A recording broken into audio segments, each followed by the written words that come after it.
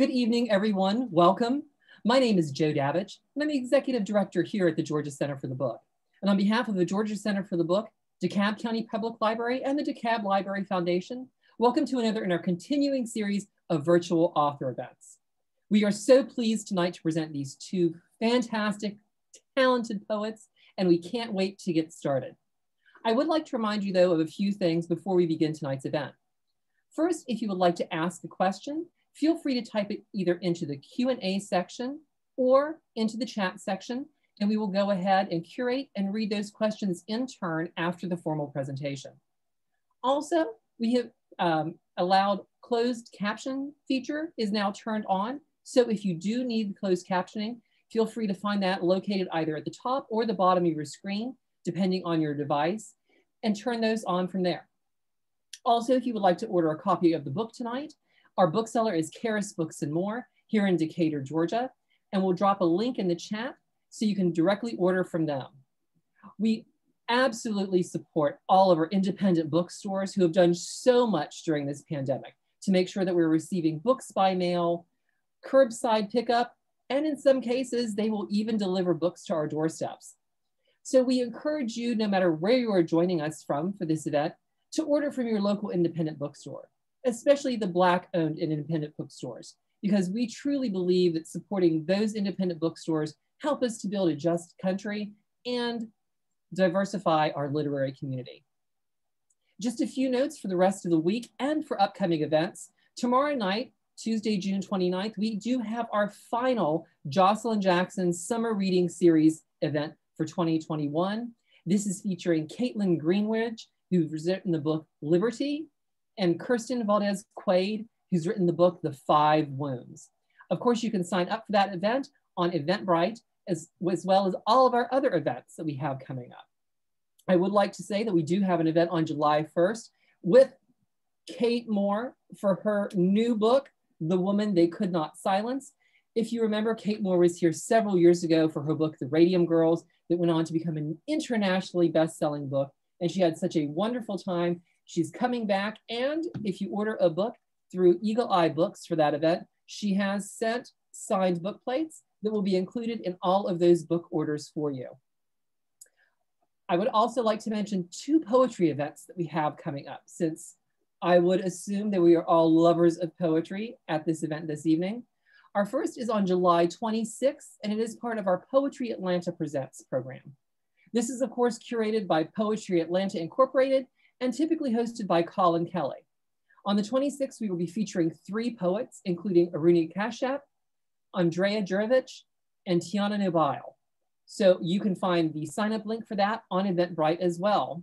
And then on August 2nd, we do have a very special program coming up. Georgia is part of the Route 1 Reads program. Route 1 Reads is a consortium of all the state centers for the book along the East Coast. There are 16 participating states, and this is our 5th year of this particular summer reading program. This particular year, we have picked poetry as these books that we are reading this year. We are so very pleased. Peach State by Adrian Sue is the Georgia choice for the Route 1 Reads. And of those 16 participating states, we have 11 states that will be participating in a live poetry event. Some states will be submitting video ahead of time, and some we will have video backup just in case the live feed fails our poets. We've heard that some of them may be in far-flung out-of-the-way places, gaining inspiration and writing more poetry. So just in case that video fails, we will have a backup. But we will feature poets from Virginia, Pennsylvania, Rhode Island, Maine, the District of Columbia, South Carolina, and of course, our poet here in Georgia.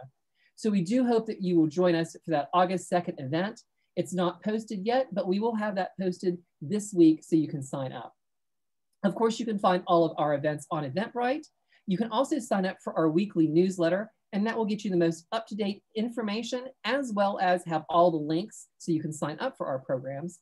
And if you've ever missed a program of ours, you can of course find us on YouTube. We do have a YouTube channel, and whenever you watch a video, we do ask you to like, subscribe, and of course, turn on the notifications. There's several wonderful series on that YouTube channel, including the Jocelyn Jackson Summer Reading Series, and the book is art events, which we will be doing another series of those coming this August as well. Right now, I'd like to get to our featured event this evening. Poetry is, of course, an evocative, endearing form of expression, confined within the structures of haiku, sonnet, villanelle, and free verse. These rhymes and lines give form to loss, longing, and love. Implicit in poetry is the idea that we are deepened by heartbreaks, by the recognition and the understanding of suffering, not just our own suffering, but also the pain of others. We are not so much diminished as we are enlarged by grief, by our refusal to vanish, to let others vanish without leaving a record. And poets are people who are determined to leave a trace in words, to transform the oceanic depths of feeling into art that speaks to others. In 100 Poems to Break Your Heart, poet and advocate Edward Hirsch selects 100 poems from the 19th century to the present and illuminates them, unpacking context and references to help the reader fully experience the depth of emotion and wisdom within these poems. Edward Hirsch is a celebrated poet and a tireless advocate for poetry. He was born in Chicago in 1950, and as you will see tonight, his accent will make it impossible for him to hide that fact. He was educated at Grinnell College and at the University of Pennsylvania, where he received his doctorate in folklore. His devotion to poetry is lifelong. He has received numerous awards and fellowships, including a MacArthur Fellowship, a Guggenheim Fellowship, an Ingram Merrill Foundation Award, a Pablo Neruda Presidential Medal of Honor, the Prix de Rome, and an Academy of Arts and Letters Award.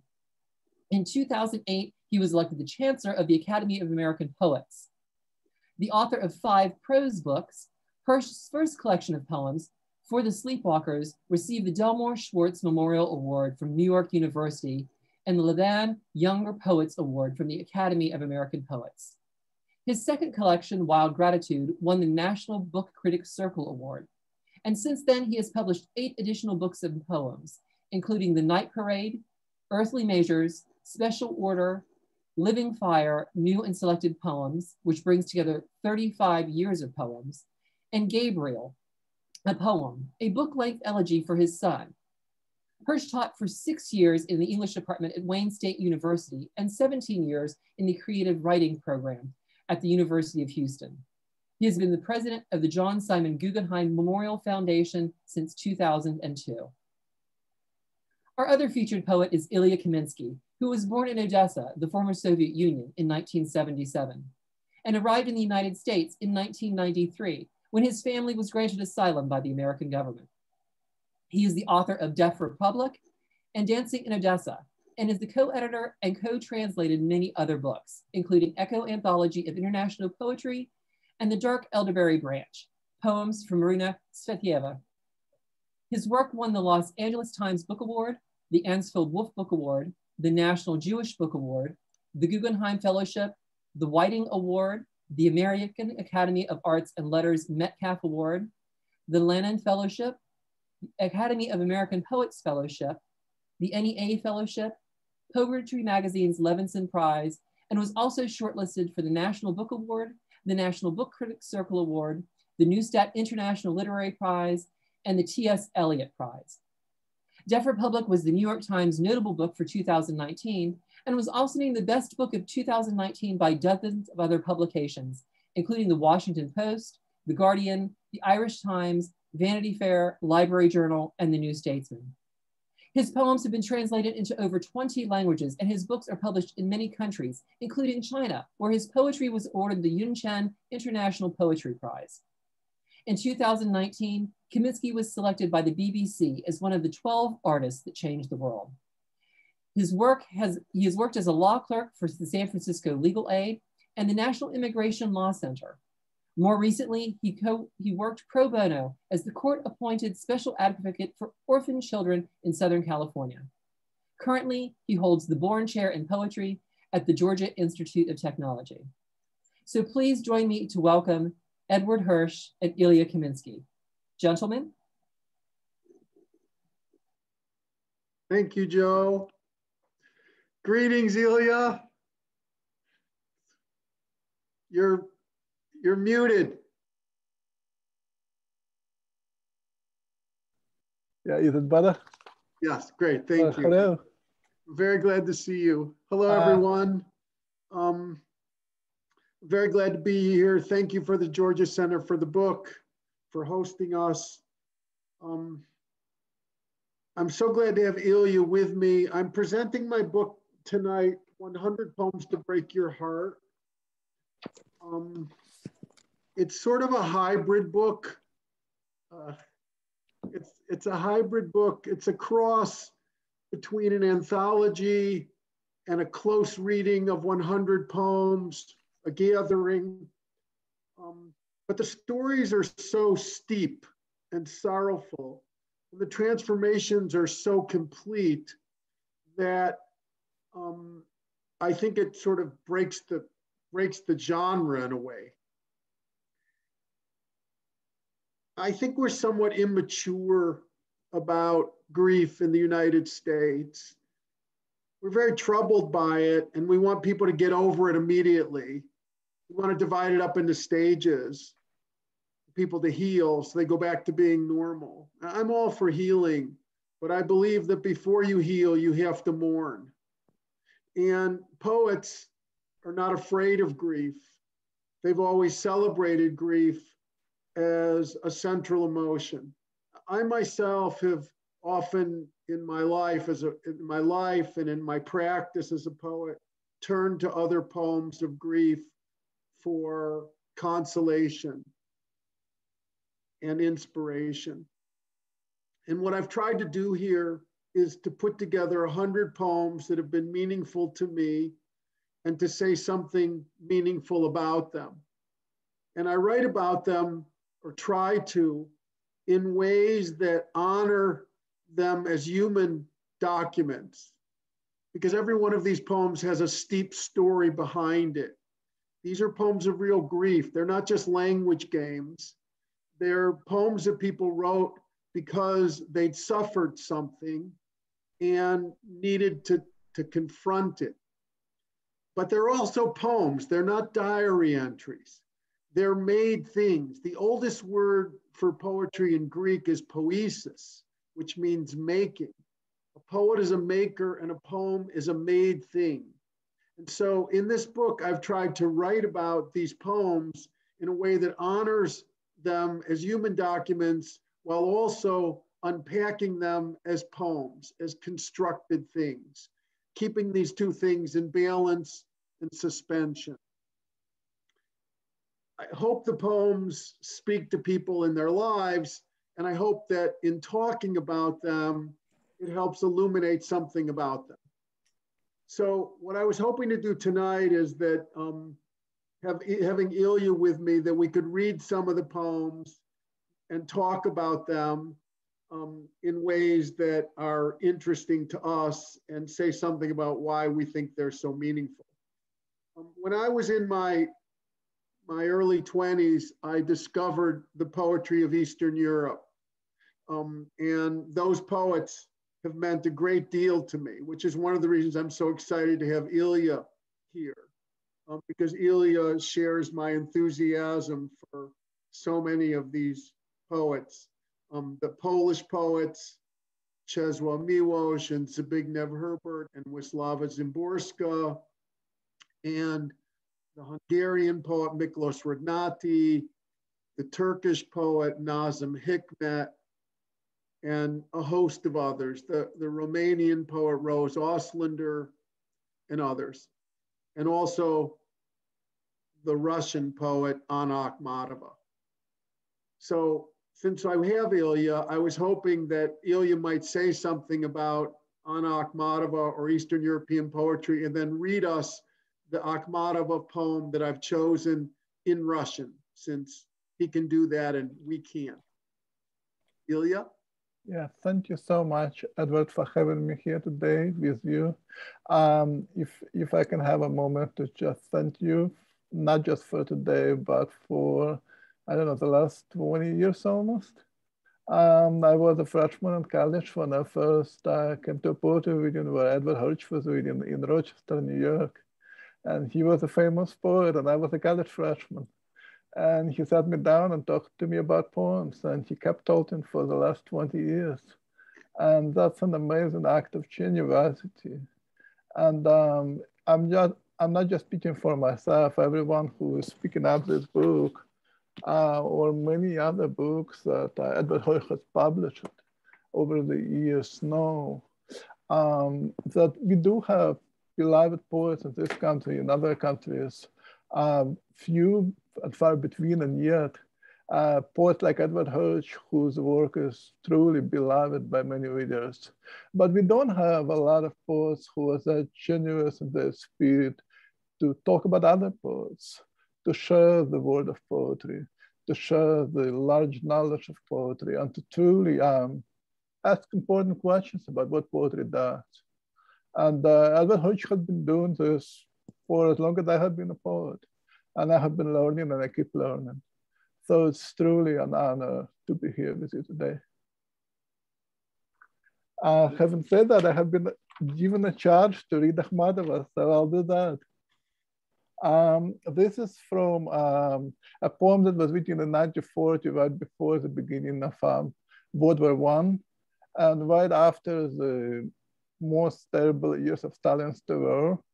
It's written in memory of Bulgakov, the great prose writer, author of Master and Margarita.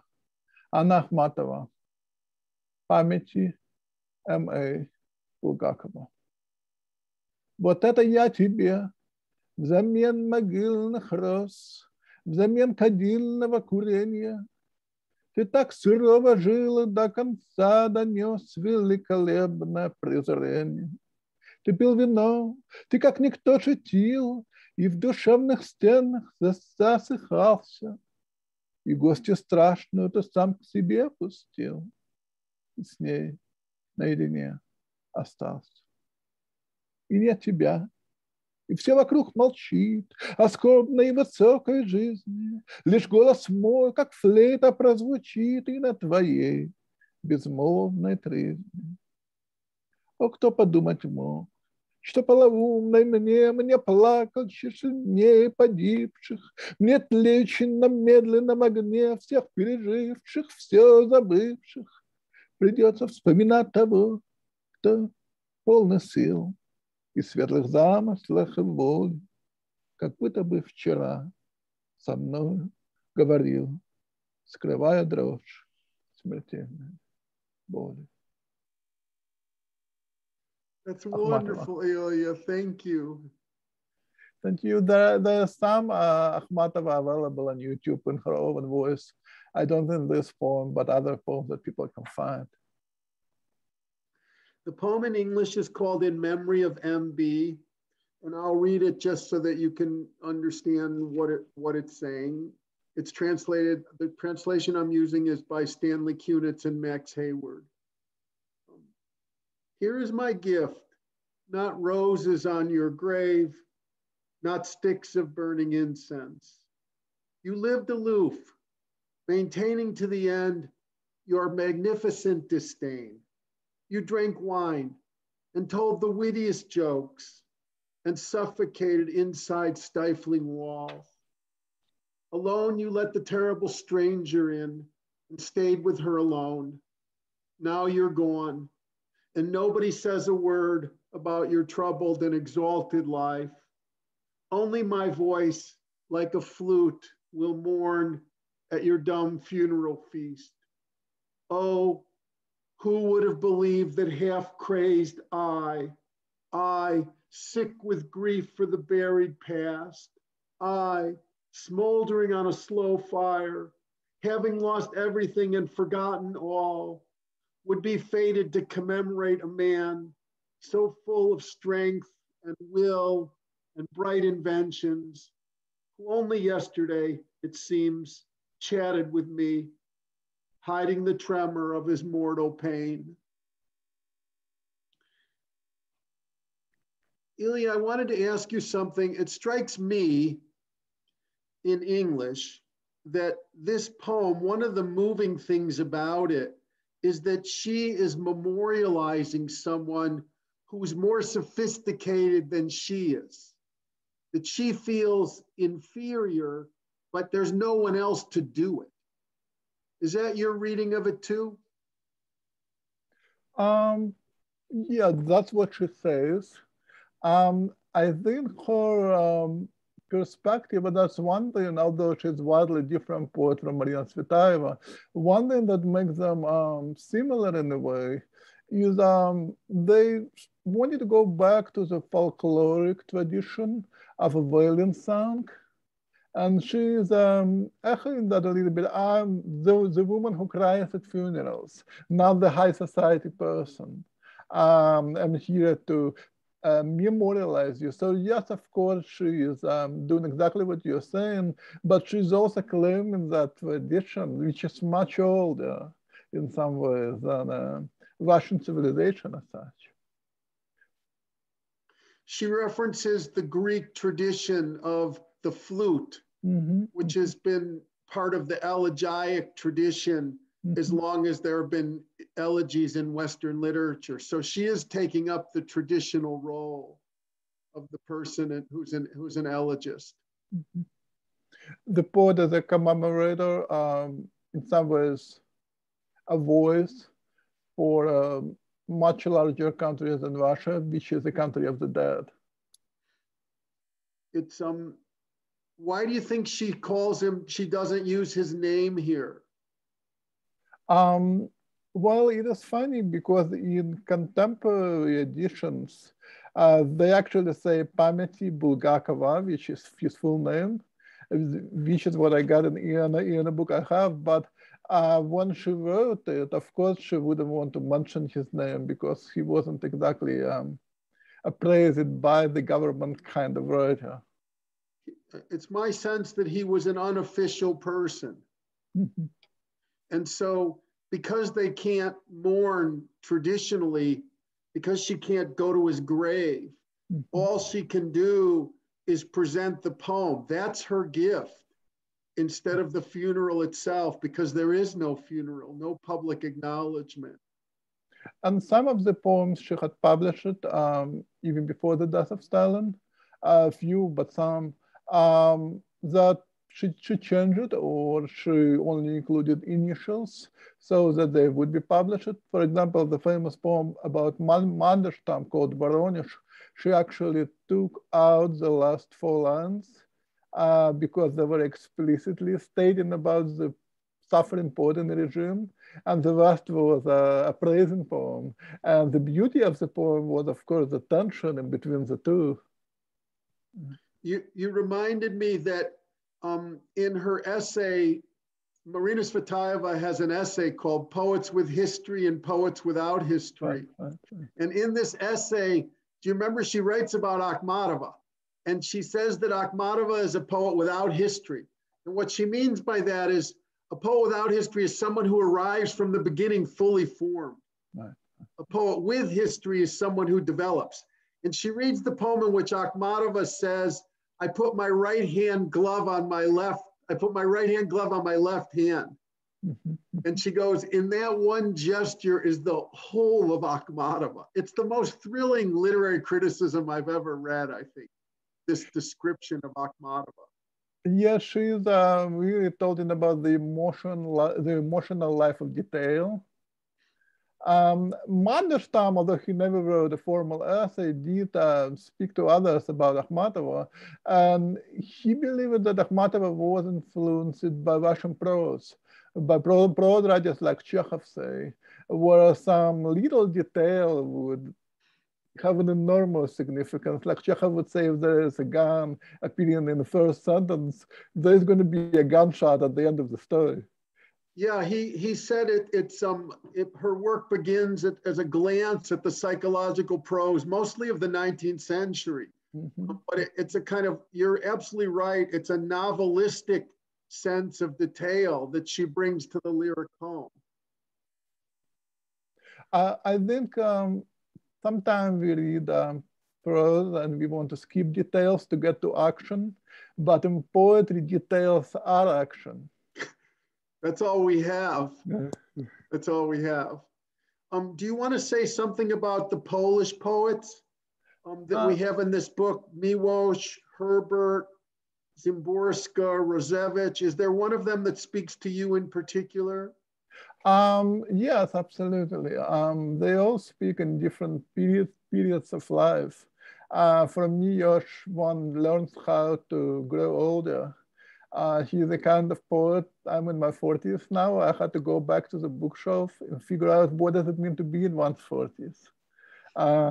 Herbert is an amazing poet when you want to think about the role of an artist. He really created himself that way using another tradition, Cavafis. But what I really want to say is kind of about the difference between Western modernism and East European modernism, because on one side, they're all very sophisticated traditions, but something happened in Eastern Europe with all this public violence, revolutions, wars, invasions, and so on, that modernists realized that they can't just, wear a nice hat and a scarf and be a poet sitting in a Paris cafe. They really needed to reach human next door.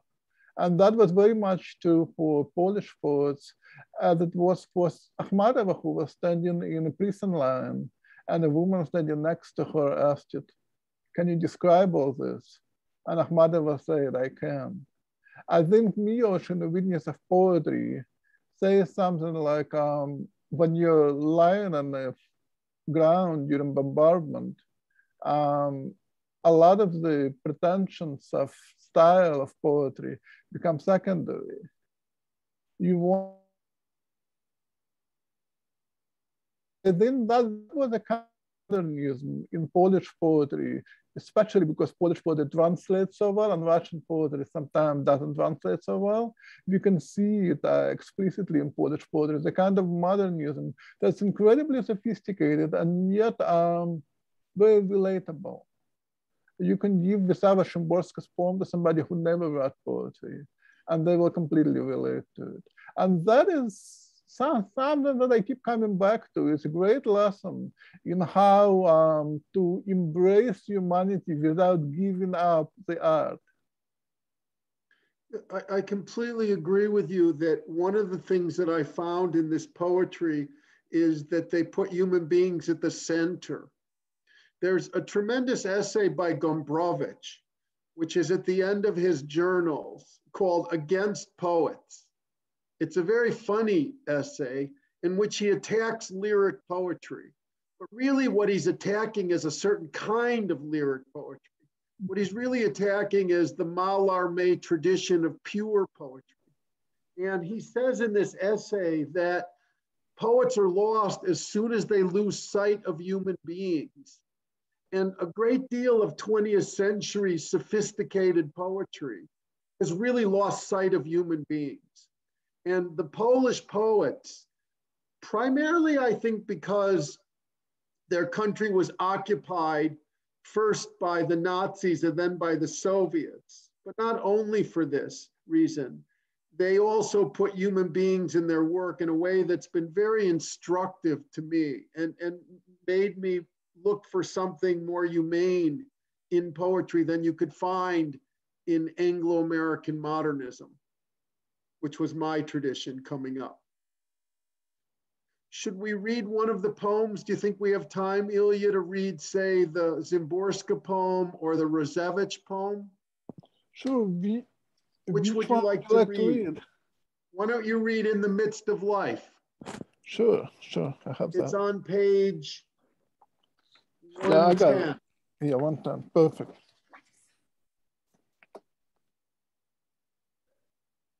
You want me to read it? Yeah, I'd love you to. Okay. Tadeusz Rojewicz, In the Midst of Life. After the end of the world, after death, I found myself in the midst of life, creating myself, building life, people, animals, landscapes. This is a table, I said. This is a table. On the table is a bread, a knife. A knife is to cut bread. People to live on bread. Man must be loved. I studied night and day. What must be loved? I answered, man. This is a window, I said. This is a window. Beyond the window is a garden. In the garden I see an apple tree. The apple tree is in bloom. The blossoms fall, the fruits form, ripen. My father picks an apple. That man picking the apple is my father. I sat on the doorway of my house. That old woman who is leading a goat by the rope is more unnecessary, more precious than the 7 wonders of the world. Anyone whose innocence feels that she is not necessary is a mass murderer. This is a man. This is a tree. This is bread. People eat to live. I repeat it to myself. Life is important. Human life is of great import. The value of life outweighs the value of all things created by man. It's a great treasure. I kept repeating stubbornly, this is water, I said. I struck the waves with my hand and took it to the river. Water, I said, nice water, this is me. A man was told into the water, told into the moon, the flowers, the rain, told into the earth, the birds, the sky. The sky was silent. The earth was silent. If we heard a voice flowing from earth, water, and sky, it was the voice of a man. Thank you so much for reading that poem, Ilya.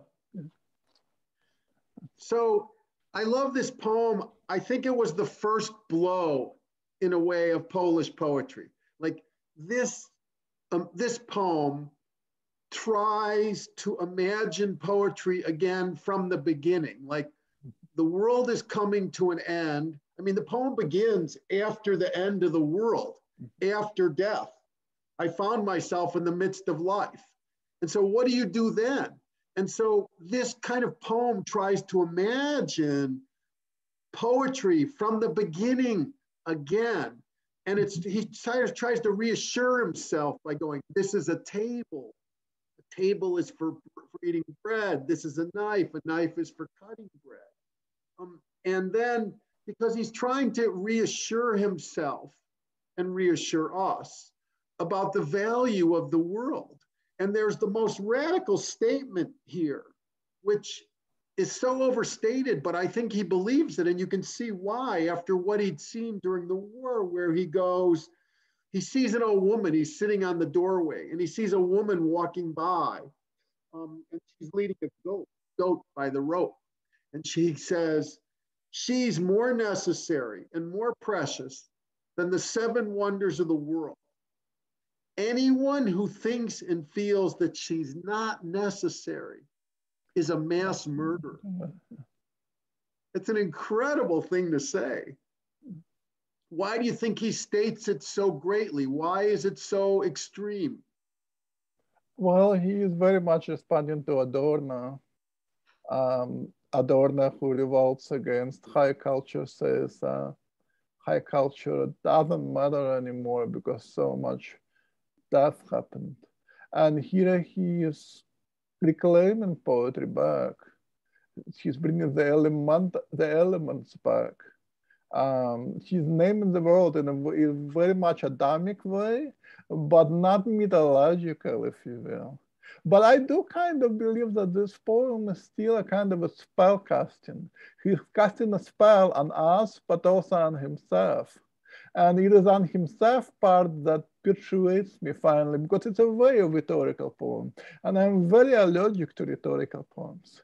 But when I see him arguing with himself, persuading himself, not just trying to persuade me, I fall for it. I think your point is a very good one, because the way that spells work in poetry is through incantation.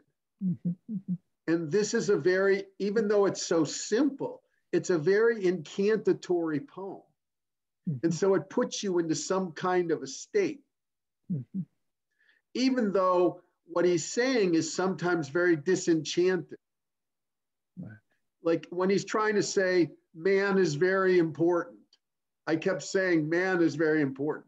I mean, I think he keeps insisting because he's been seen in World War II that man is not very important. And the way people have been treated is not very important. And so he's trying to assert the humanity behind the inhuman century. Well, I'm also interested in a kind of a distance that he's creating. On one side, he said, this is my father, this is a woman in my neighborhood working. But then he steps back right away and says, it's not just my father, it's a human being, it's a representative of a species. And it's almost like a biblical this that we see happening. You know, a human being is created and suddenly there's a family struggle, right? And this kind of back and forth of perspective is interesting because it's a very simple poem and yet so much complication is happening in terms of perspective. We don't really have time to discuss all these poets, but I think this is very representative of the half generation that we're talking about after Miłosz, the half generation of Herbert, Rosevich, and Szymborska. They had the nickname the New Columbuses because they were sort of recreating poetry again. And you have this kind of conversation in their poetry between the individual life and the pull of what's happening in the community with the politics, because they can't ignore it. I don't expect an answer because we don't have much time. It would be interesting to ask if American poetry was to be reinvented. What kind of reinvention would that be? That's a big question. That's a big question. But I think that one way to answer it is that the history of America, you know, as you know, I've been writing a book about American poetry. And I think that the history of American poetry is a kind of family quarrel. And so poets keep rewriting because there's an ideal at the basis of the poetry of democracy, and poets keep trying to hold us to account because we don't live up to that ideal. And so this is really another subject, but I think that this is a way of answering your question, which is we keep trying to remake American poetry so that it will follow, so that American culture will live up to the idea of American society, which we have not lived up to, which is the equality of souls. But yes, this is Polish poetry is a model because they had to answer this question. Should we move over to this side of the ocean? Sure. The way you did? Since we're here anyway. Since we're here anyway. I wonder if we should we turn to either someone like Gerald Stern or Stanley Kunitz, or should we, because of time, turn to Georgia and our two friends who were in the book who died, Thomas Lux and Anya Silver? Sure, that would be lovely. Why don't we do a poet from Georgia? Say that again? Since we are presenting for Georgia Center of the book, yes, we might as well talk about the Georgia poet. Right. Since you're in the position that Tom Lux used to teach in at Georgia Tech, and since he was a dear friend of both of ours, why don't you read his poem, The People of the Other Village, and then I'll read the Anya Silver poem, Persimmon. Wonderful. It's on page 306. Thomas Lux, The People of the Other Village. The people of the other village hate the people of this village and would nail our huts to our huts for refusing in their presence to remove them, or staple our hands to our foreheads for refusing to salute them. If we did not hurt them first, mail them packages of rats mix the floor at night with broken glass. We do this, they do that. They peel the larnuch from one of our brothers' throats. We dive in one of their sisters. The quicksand pits they built were good. Our amputation teams were better. We trained some birds to steal their wheat. They send us exploding ambassadors of peace. They do this, we do that. We cancel our ship's imports. They no longer bought our blankets. We mocked the greatest poets when that had no effect. We parodied the way they dance, which did cause pain. So they, in turn, said our God was a leprous, hairless. We do this, they do that. 10,000, 10,000 years, 10,000, 10,000. Brutal, beautiful. Yes, Thomas Talks. Wonderful, Ilya. Thank you. It's an amazing poem.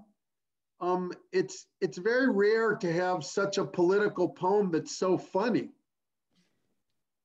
Well, he is, but he is also very formal in so many ways. The structure, he makes fun by using form. He combines repetition and tone, right? Yes, and his work, he began as a surrealist. Right. And there's a lot of surreal imagery here. But then he loved Horace. Right. And Horace's idea of the poet as a maker. Mm-hmm. And he has a poem about inspiration. He goes, "Oh, give me a break," he says. And this poem, I think you're right, is so carefully structured around these repetitions. We do this, they do that, back and forth, back and forth. Yeah, it reminds me of Enrique Links, a poet from Chile. He has a poem called Torture Chamber. We had a similar kind of structure, but Lux really kind of updates it to our moment in time.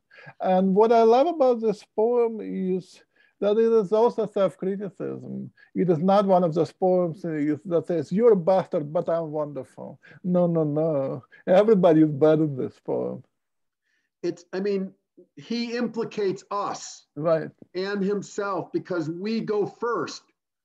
We do this, they do that. It's not they do that and then they do that and then back and forth. It's like, this is what happens when we do something and then they respond. It's so archaic, but it's also so contemporary. He wrote this poem in response to the Gulf War. Right. That's what infuriated him. But he carefully took out all those references. Mm-hmm. So it feels almost archaic or tribal in its sort of, this goes on and on and on. I like the joke when he says, "We make fun of their poet." Poets, yes. It doesn't make and they have no effect. No one pays any attention. But then when we make fun of how they dance, they don't like that. I think it's really... That's the funny thing. You mentioned the humor and we are laughing. And in the middle of a joke, we realize that we should be crying.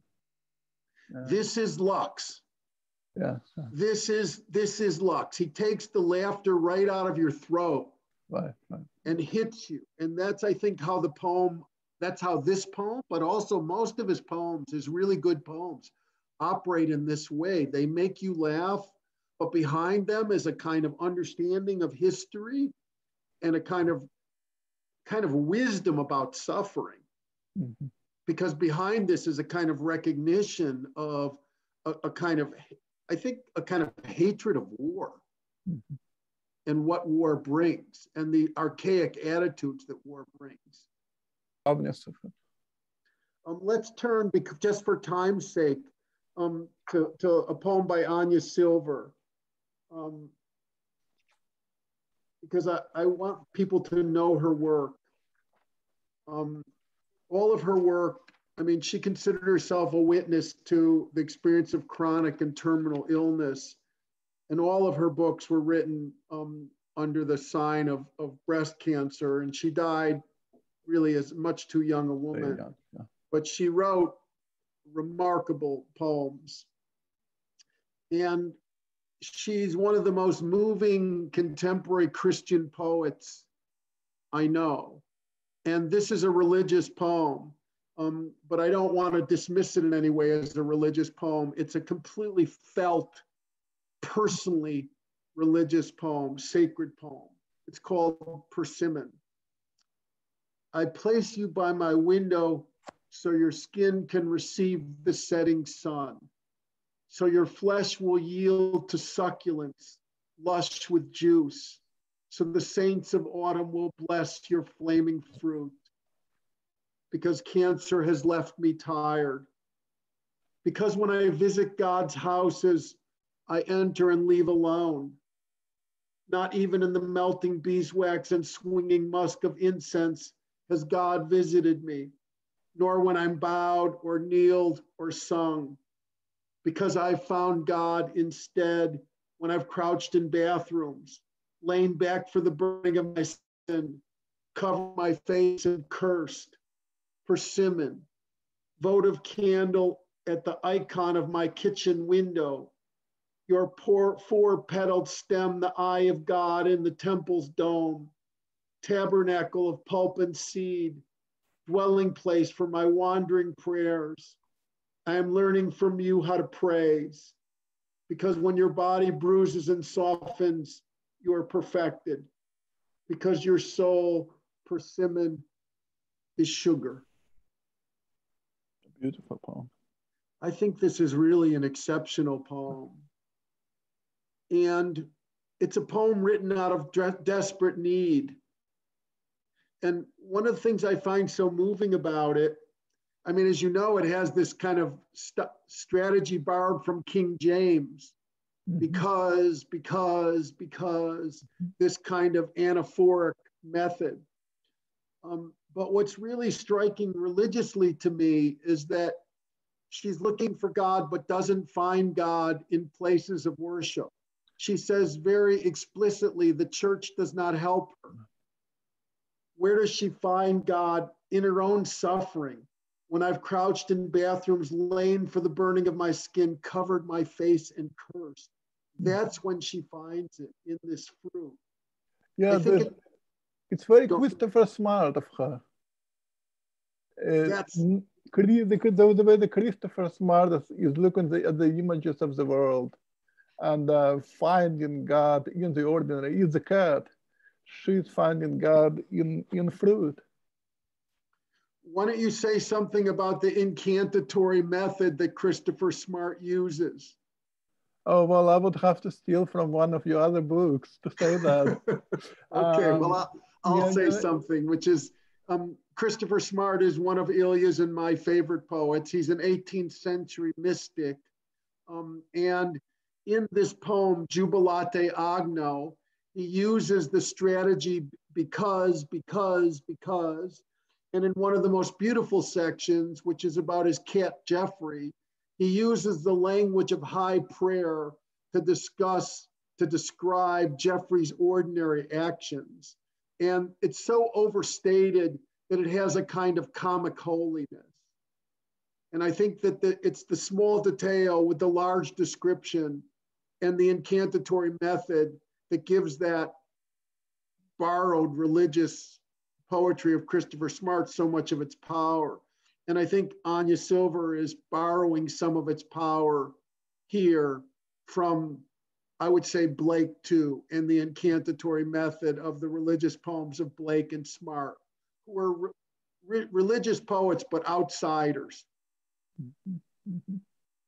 They're not orthodox religious poets.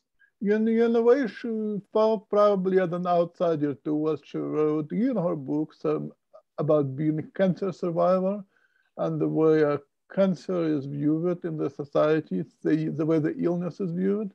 You automatically become the other. So I then, in that way, she felt as an outsider too. And of course, she she was very much a reader of Akhmatova. So in her poem, she also spoke for other cancer survivors, the way Akhmatova spoke for mothers of people who were in jail. I think she became increasingly conscious of this role as people responded to her poems, and she became a witness for this kind of experience and suffering. And I think it gives her poetry a kind of amplitude, and that she's an outsider as a woman, as a cancer patient and survivor, and also as a Christian poet, because that's somewhat unorthodox in our somewhat secular age. And I think in all those ways, she felt that she was an outsider. So, Joe, welcome back. Thank you so much, gentlemen. It's been absolutely fascinating. And, you know, I've loved in the chat and in the Q&A that, you know, everyone's sort of picking up on the themes of spell casting and incantation that, you know, the reading and the discussion had kind of led us to. And folks, don't forget, if you'd like to ask any questions, type them into the chat or type them into the Q&A feature, and we'll definitely ask them. But, you know, I do have to say, I want to thank you all for giving us a little bit of Tom Lux and Anya Silver. You know, they did read on our stage several times at the Decatur Library, and I know I heard Tom read the Village poem, and I'm pretty sure Anya read the Persimmon poem as well after I heard it, all of it. I was like, yeah, I do believe she read that one. And that was one of the last times she read with us as well. But amazing Georgia poets that you know, should widely be read as well. But, you know, what I've listening to you all talk about the Eastern versus the Western tradition, you know, it seems that, you know, the Polish poets, the sort of Russian poets, there is a greater sense of loss. You know, they kind of had to, you know, they lived amongst the rubble for so long. You know, I remember, you know, the sayings that, you know, Americans love to say that no one has ever invaded America. The shores of America have never been invaded. We've never had to deal with someone occupying our land, you know, or forcibly coming in and, you know, trying to take our land and our homes away from us, you know. And, you know, maybe the only people that can really do that are, like, you know, poets in New York, or you know, after 9/11, or poets on the Gulf Coast after Katrina that had to live with this devastation. So the loss almost becomes physically palpable around them. And it, you know, and a lot of times that we look at our loss as, like, you know, being a cancer survivor, or almost reflecting, you know, poets reflecting on what a loss is by looking at it from a third party almost. I would say that this is what American poets have had to confront in the what you're talking about is the immaturity of the culture. But I mean, imagine what Native American poets have had to confront along these lines, where everyone denies that Manifest Destiny was a genocide. Or imagine African American poets as American poets having to say, you know, I'm here too. As Langston Hughes does. And I think that in what I find in the 100 poems that I've chosen here, that American poets speaking from grief, many of them come from other traditions, but all of them are confronting a kind of popular culture that elides grief, that's unaware of communal suffering, that denies communal suffering, that ignores communal suffering. I mean, we don't want to live in a country where everyone's just trying to sell us something all the time. And I think that these poets are trying to confront their own sorrows and their sadness in a country that doesn't recognize the kind of suffering that's all around us. But we're increasingly forced to recognize this after 9/11. Which is one of the reasons so many people in poetry turn to the Eastern European poets. They turn to Akhmatova, they turn to Miłosz, they turn to W.H. Auden, they turn to W.B. Yeats, because these poets, and they turn to Adam Zagajewski, because he had recognized that the world is mutilated, and that we were trying to praise something that had now been mutilated as we understood it too. But this optimism that we have, which is part of our American birthright, has always been shadowed by something more sorrowful, darker, more agonizing. And I think our poets are more aware of this maybe than our popular culture is. Excellent. Thank you, Edward. That truly answers that question beautifully. We did have Michael has asked the question that I typically ask folks about killing your darlings. And he said, what were poems 101 and 102, the poems that broke your heart but you could not include?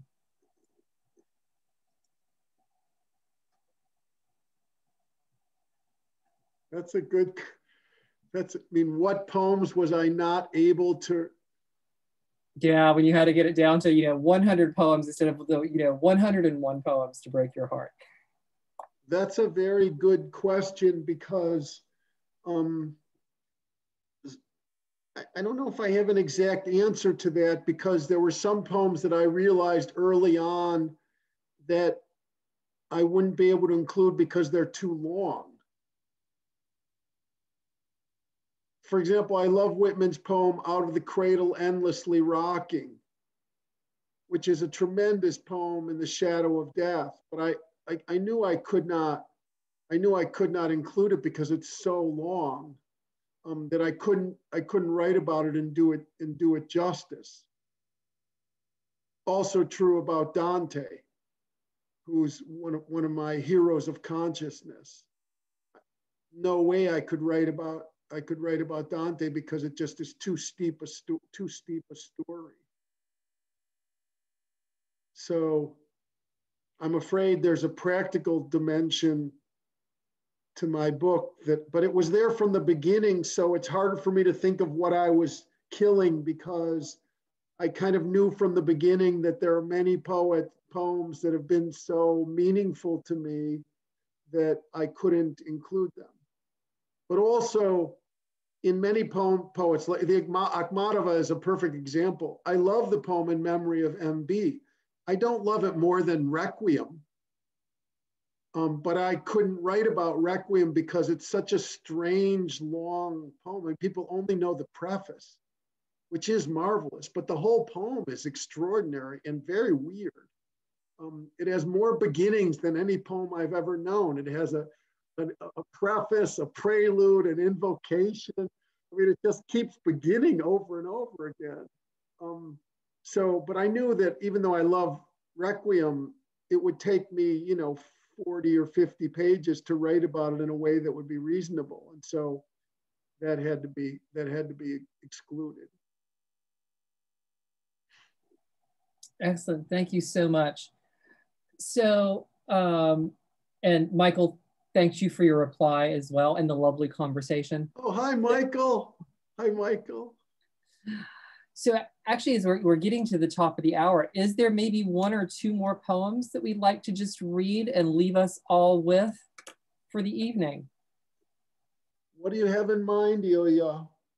Well, would you consider maybe reading some of the living poets, Obit by Victoria Chang? That would be wonderful. Why don't you read Obit, The Blue Dress? Since I think that poem is available online, I also put the poem in a chat with a link so people can follow because of my accent. If you have a book, the poem is on page 464, Obit, The Blue Dress. The Blue Dress died on August 6, 2015, along with the little blue flowers, all silent. Once the petals looked up, now small pieces of dust. I wonder whether they burned the dress or just the body. I wonder who lifted her up into the fire. I wonder if her hair brushed his cheek before it grew into a bonfire. I wonder what the sound of the body made as it burned. They dyed her hair for the funeral to black. She looked like a comic character. I waited for the next comic panel to see the speech bubble and what she might say. But her words never came, and we were left with the stillness of a blown glass. The irreversibility of rain, the millions of little blue flowers. Imagination is having to live in a dead person's future. Grief is wearing a dead person's dress forever. As you can see, it's a prose poem. It begins in the way obituaries begin, right? This died on that date and so forth. And then a weirdness creeps in. There's bubbles, there's a blue dress. And then it becomes an essay on grief. What is grief? It's imagination. But go ahead, please, I'm talking too much. There's something, I think, I wouldn't say funny, but strange in the poem because it sets up, it's square like an obituary. It looks like a newspaper obituary and starts out like an obituary. But of course, what she includes in the poem is nothing that, after the beginning, none of it would appear in an obituary. It all becomes a kind of association, really metonymically, because in describing her mother's blue dress, she focuses obsessively on her mother's blue dress and therefore also focuses on her mother. And it's really becomes a kind of essay in grief, even though it poses as an obituary. And she keeps saying strange things that would never appear in a newspaper obituary, but would appear in a poem about grief. And it's got that tremendous last line, grief is wearing a dead person's dress forever. What a line of walking and wearing the clothes of those who've come before us.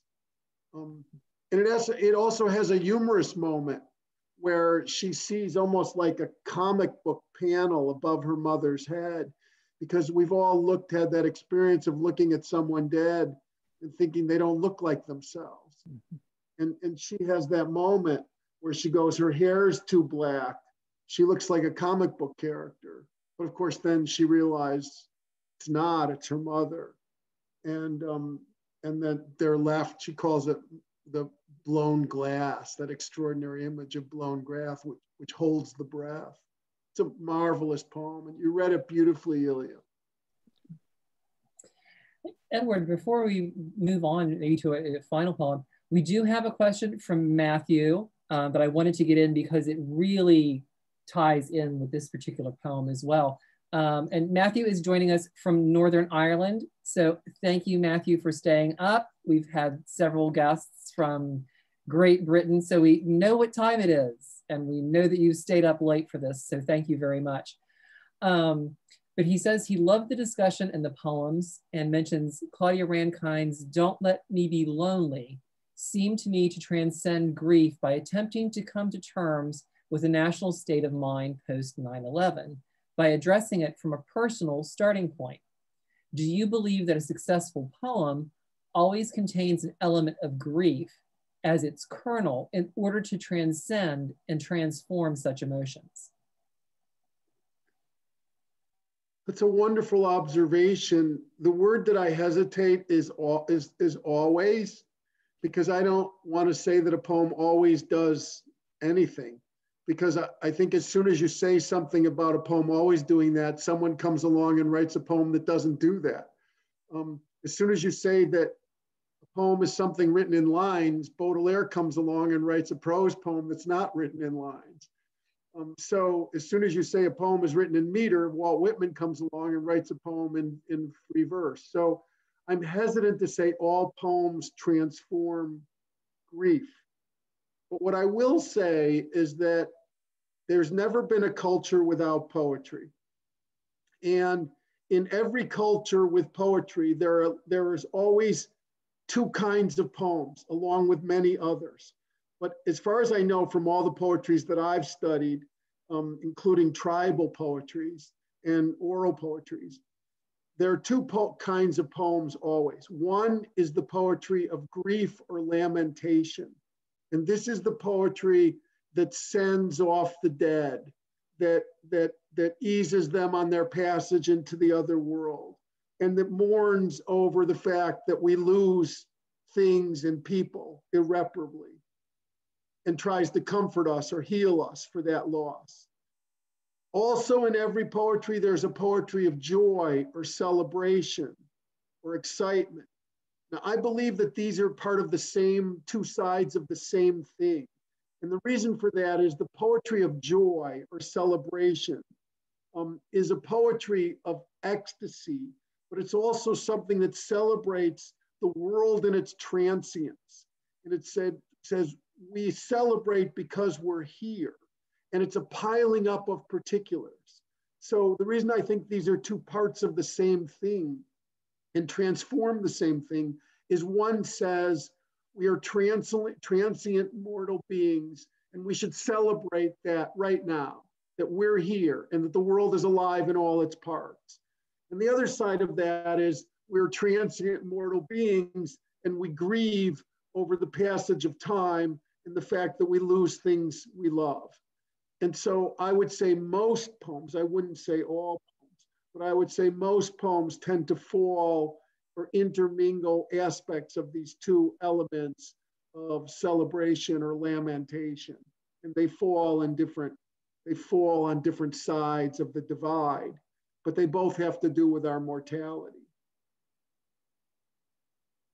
So we do have another question that I wanted to get to because we do have some folks joining us from all over the world tonight. So I kind of wanted to make sure that everybody got their question answered. And this one comes from Alicia, and she is joining us from Norway. Ciao, Alicia. Thank you for staying awake. I believe tusen takk is thank you in Norwegian. So if it is, tusen takk, Alicia. She says, thank you for a lovely conversation.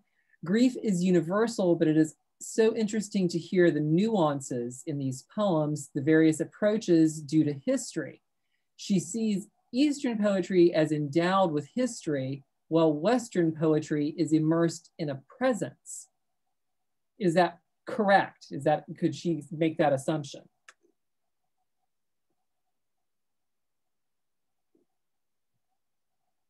I mean, it's certainly true that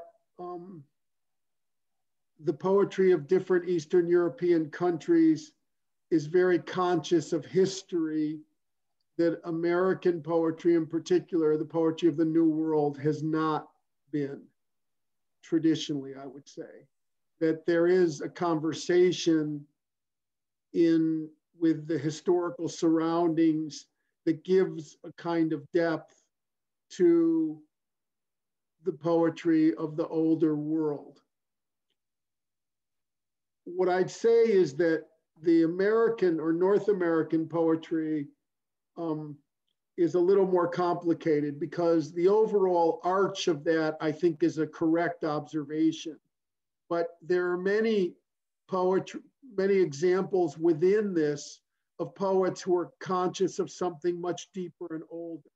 For example, two of my favorite poets from Latin America, which part of the Americas, Cesar Vallejo and Pablo Neruda, are aware of archaic values.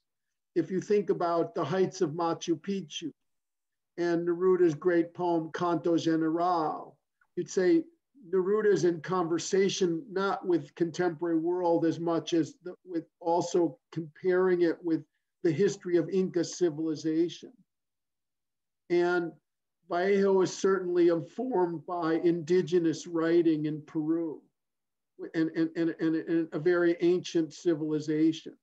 So although the culture is sort of the historical surrounding is somewhat different, these poets do have a deep ground, but they don't have, I'd say Latin American and North American poetry doesn't have the same sort of texture that you get in Russian poetry or in Polish or in Hungarian or Romanian poetry.